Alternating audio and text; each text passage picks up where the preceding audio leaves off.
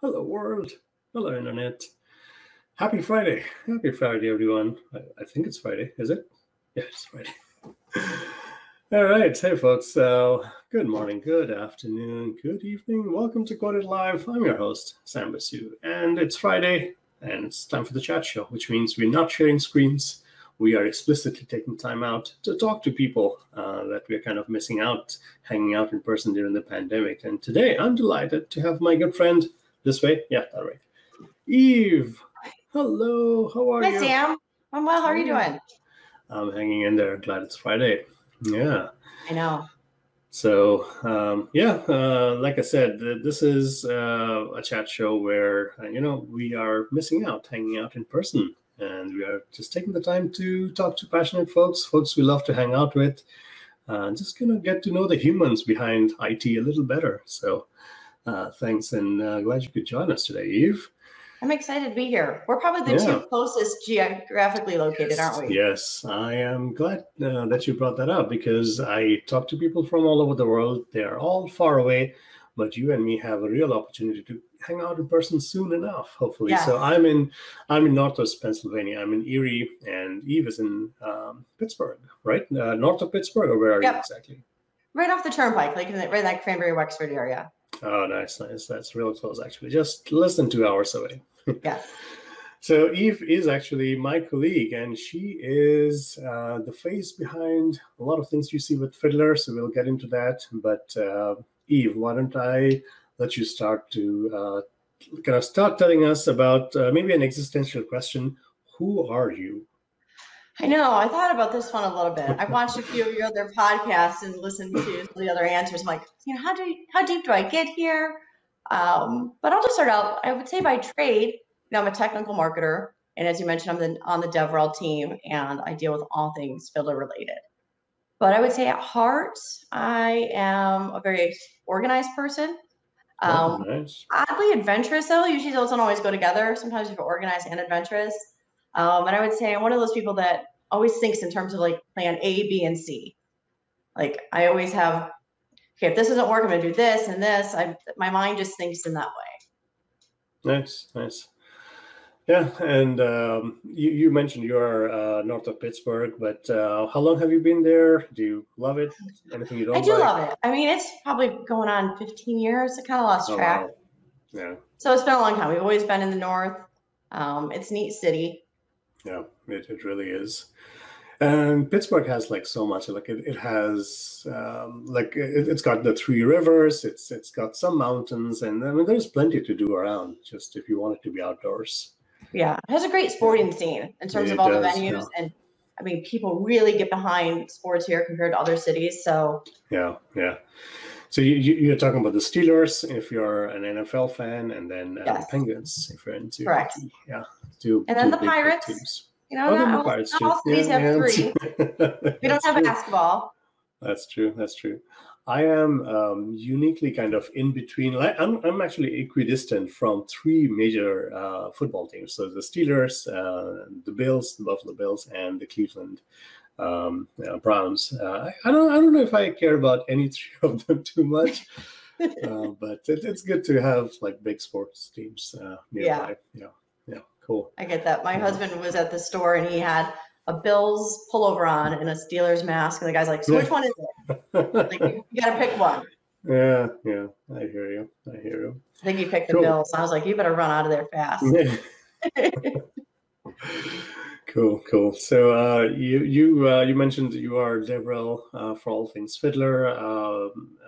Can you describe a little bit more as to what that means? Sure. So one of the big things I'm working with is kind of being that user advocate, right? Working with the developer community, whether that be through trade shows, events, even though virtual coming up, really getting the messaging out, kind of differentiating for people. I mean, a lot of users out there and viewers know Fiddler, but sometimes they're not aware that Fiddler has so many other products within it. There's a whole family of Fiddler products. Right now we're counting up 5. So my job is to get some of that awareness out, make sure, we stay feature rich and relevant within the community, kind of be those eyes and ears.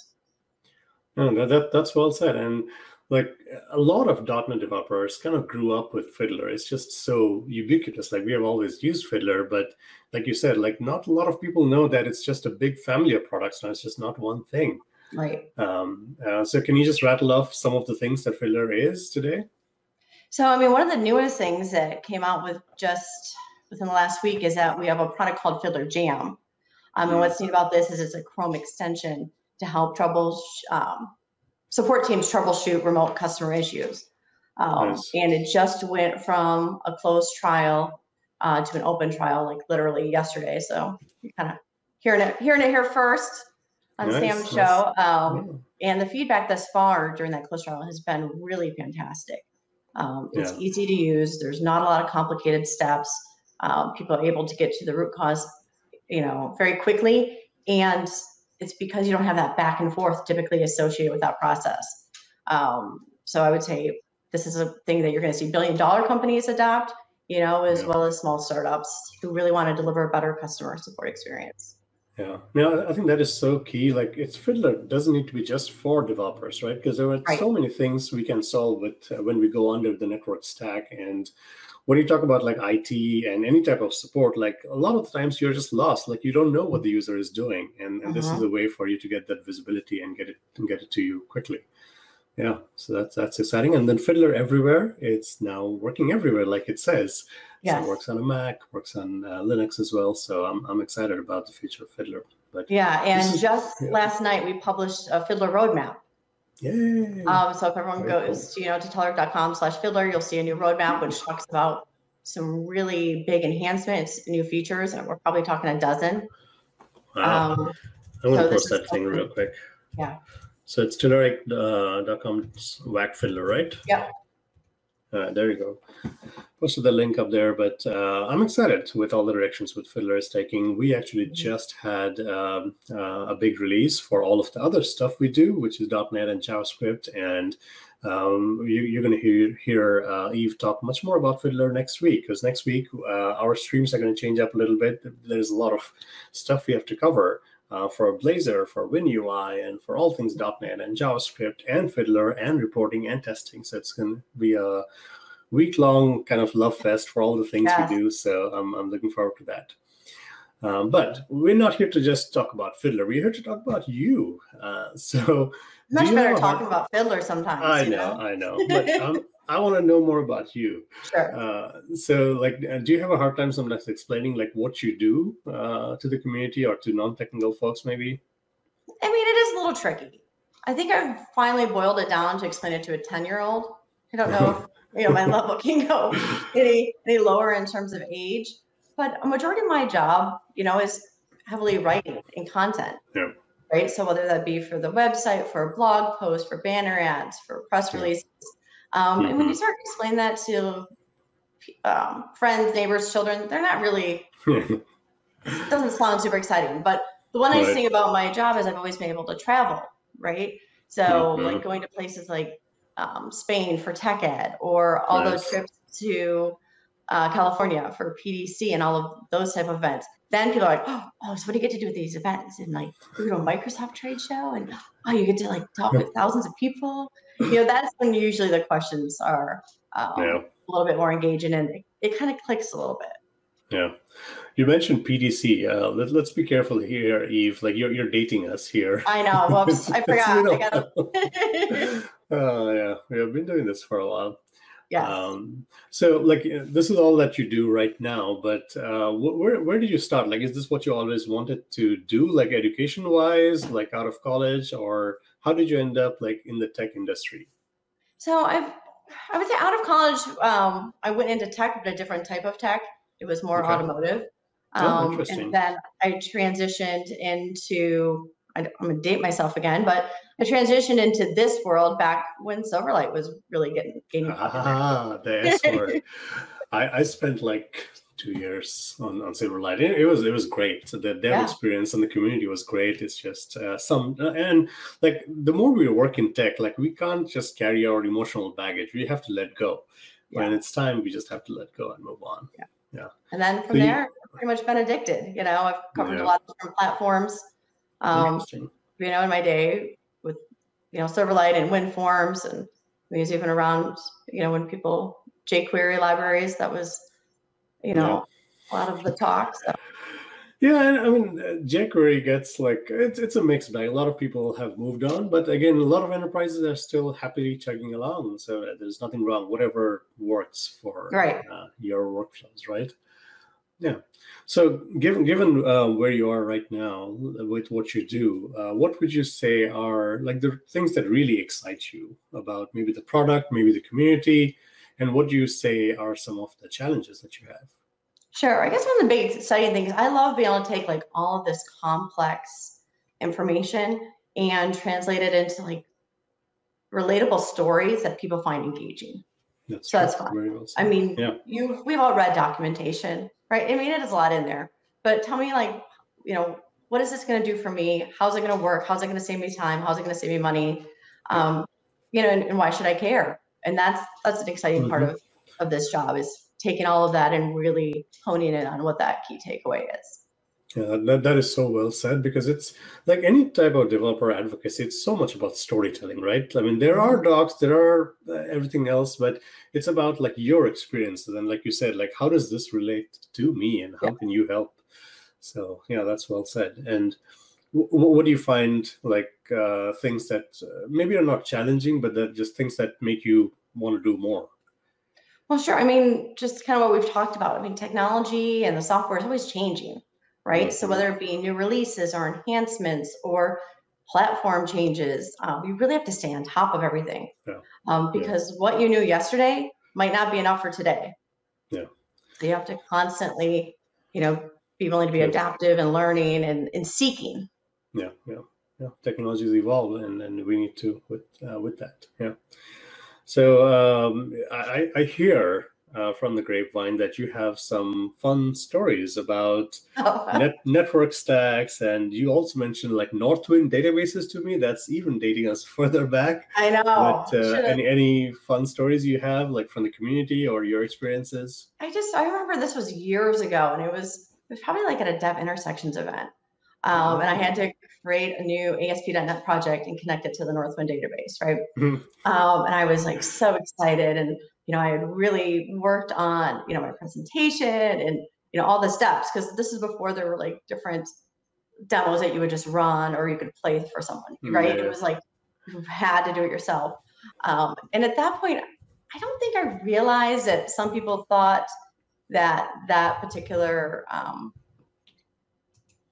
sample was kind of cheesy, like I've seen blogs, people are like, oh, I'm connected. So I feel like sometimes the joke was on me a little bit, because I delivered it with such like I said, confidence, and I was so proud of myself, and I feel like people are probably looking back being like, okay, like that was decent. Yeah, that happens. I mean, and again, we can do the best we can, and maybe you're helping somebody kind of get the gist of it quickly, even if it's cheesy. And like while we're talking, I just looked it up. Like you the Northwind database is still out there and very much kicking and alive. You can get it for all of your like SQL server or SQL little things that you want to throw on. It was good back in the days, because it was like an example which had like an immediate like 20 or so tables, and you could join, you could relate things, you could show off demos that are somewhat realistic. It was good. There was also Contoso, which was another database that was heavily used. There were a few around. I heard VentureWorks. VentureWorks, another one. Yeah. Cool. And in terms of like Fiddler and what you see from the developer community or your customers, anything funny, anything unique that kind of stood out to you? I think part of the uniqueness is, I mean, there is such a big community around it, and we have people that are talking about Fiddler just because the joy of it and the fun. I think the biggest thing that I'm noticing is that people don't realize how many different features are in Fiddler. Like they're familiar with those like two set kind of like features that they've been using, they know in and out, but they haven't taken the time to see all of the other things like autoresponder and some of these other features that are super powerful. And that's one of the things that I'm trying to get the word out about. Like there's more to Fiddler than you probably know. Yeah. Kind of like, did you know Fiddler does blank to this? Yeah. I could probably rattle off quite a few, and people are like, no, I didn't know that. Yeah, that is very true. That is very true. Because just like looking under the network, like Chrome DevTools will do some of that. It's the real strength is, like you said, in like looking under HTTPS traffic or autoresponder, which is fantastic because you can like turn off your network and have your team test from your service because it'll just relay back what it gave you one time. So those are features, like you said, are really handy for dev teams. Yeah, and I'm sure like it's like a ongoing challenge for you to just keep on talking about these things and educate. Yeah. Yeah, cool. So Fiddler is clearly something you are excited about. You spend a lot of time, Yes. but you also deal with folks like us and everybody else in the dev community that you see and hear talk about different types of technologies.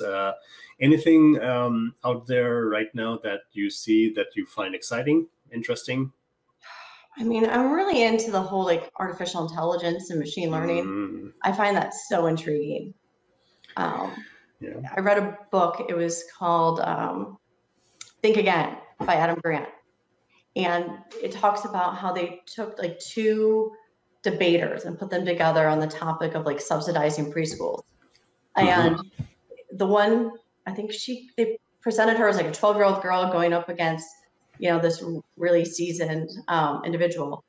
And the fact that she was not even a real person and able to make an argument. But the really cool part, at the end of the day, the reason that she did not win is because she lacked the ability to connect with the audience at an empathetic level. And I just thought that was like mind-blowing. Like she had all these great arguments and you're listening to this like, how is this happening? And then you realize, you know, the story behind it. And it just kind of goes into kind of what we're doing too. It's like connecting with the people. You can have the best arguments, the best positioning, you know, in the world, but if you don't make that common ground connection, it's going to be hard to, you know, sway anyone. Yeah, true.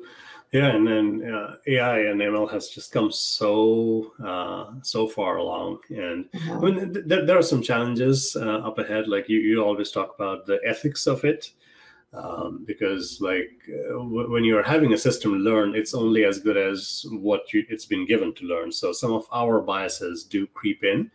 But again, I think there is space for like sensibilities to be baked in a little bit into AI, and yeah, that's exciting. We'll see how software systems evolve with AI. It's everywhere, and like in everything we do, it's everywhere.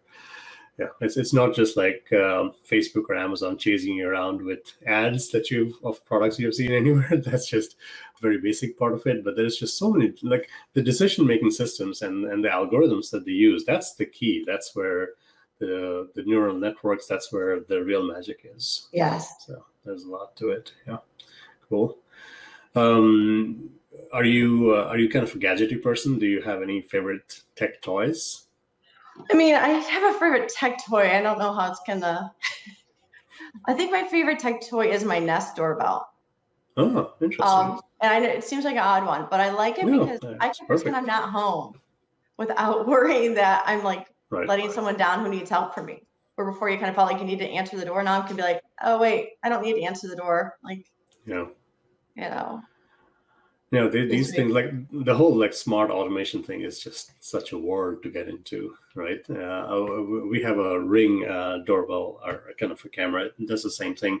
Now, do you also have like a smart lock so you can lock and unlock your door? I don't have that. I think those are very neat, but they are. But I mean, you can raise the concern like, what if the tech fails? But I mean, you can like physically go and lock and unlock the door. But like that's the next step, where if you see somebody and you're not home, or if you want to let your kids in, you can unlock the door and let them in. But it takes a little bit of like finagling to kind of retrofit your locks with a smart lock. I think that's been the hindrance. Haven't quite. No one's got that motivation in my house to do that yet. Yeah, we are in a well, we moved actually in the middle of the pandemic, which I feel like so many people have done, like the housing industry and the boom.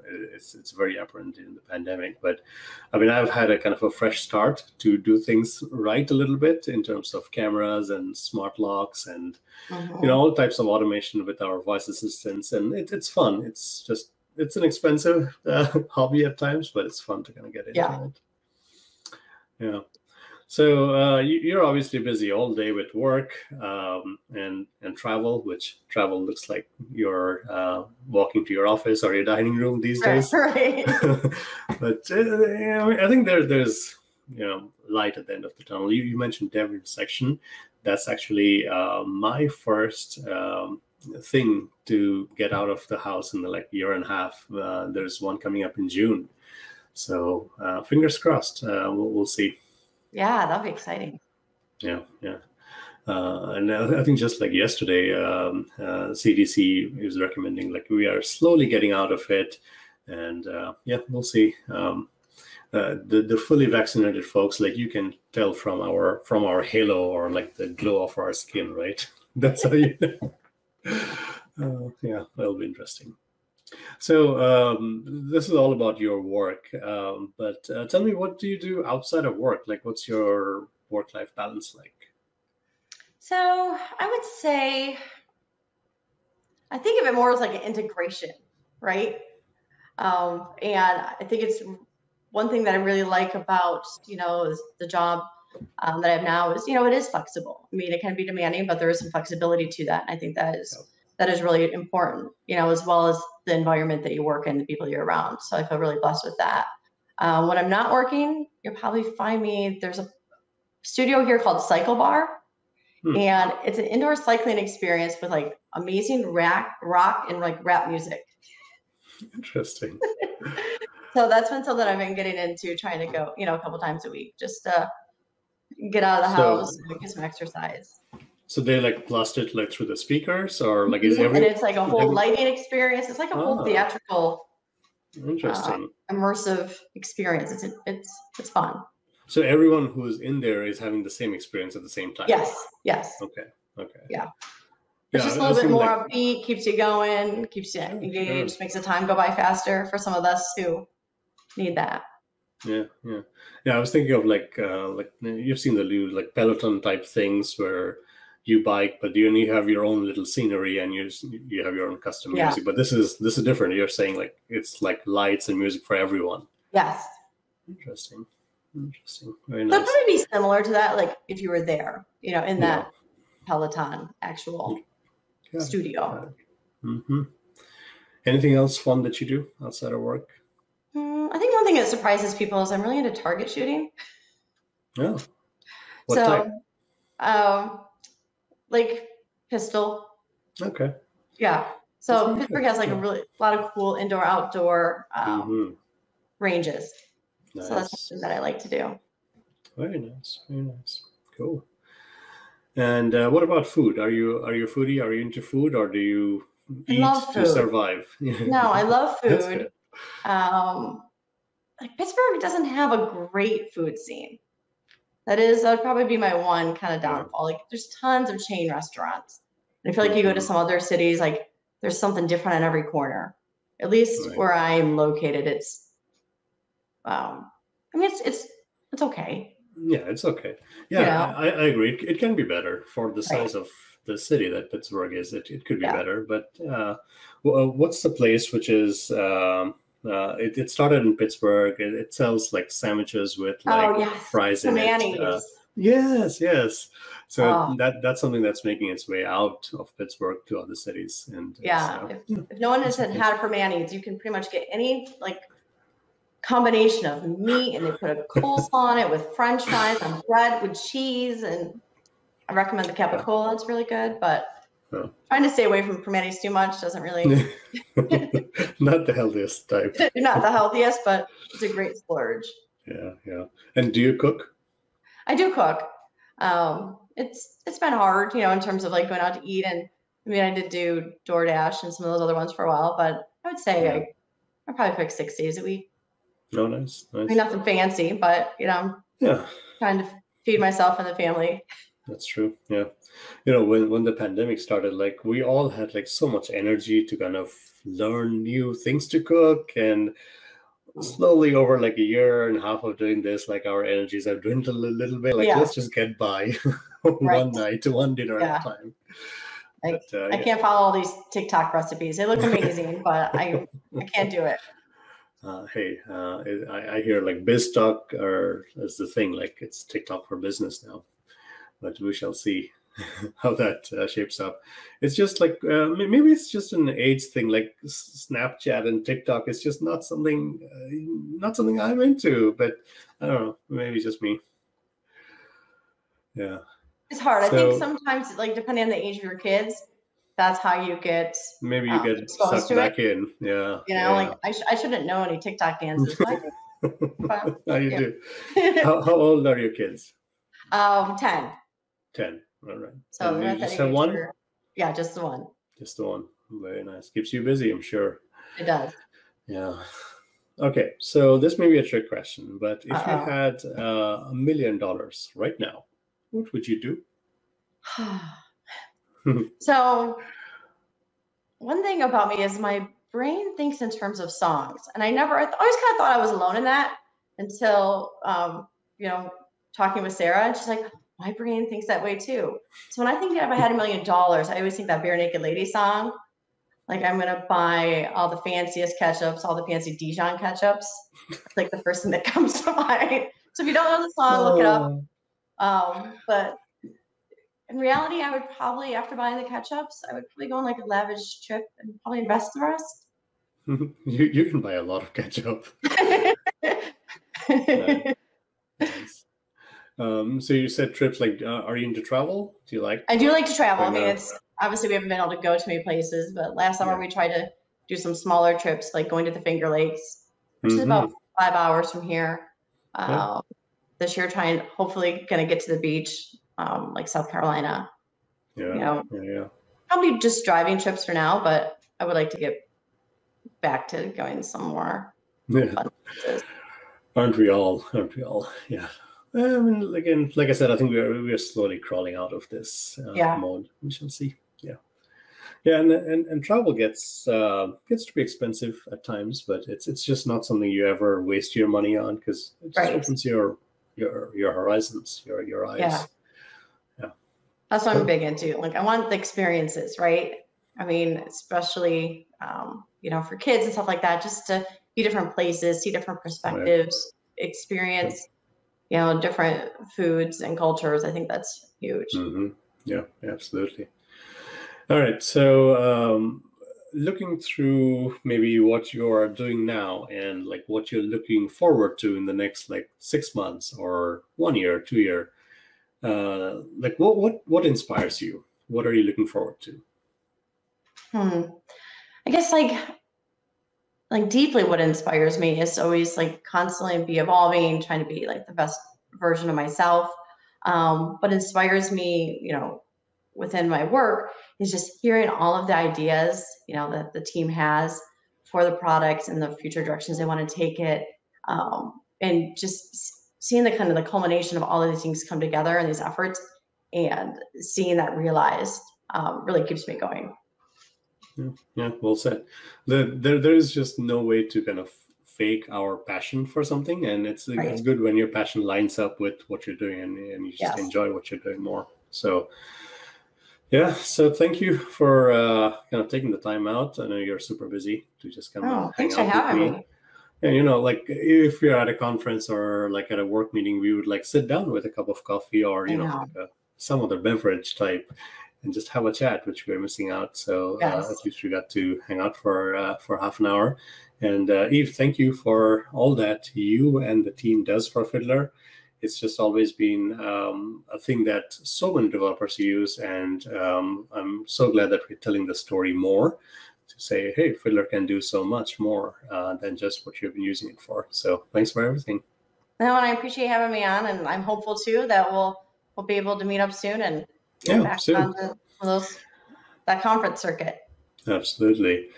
And chat room, thank you for hanging out with us. Today is Friday. I keep checking on the day of the week. I keep forgetting nowadays. It's all the same. It's all a blur. But I know.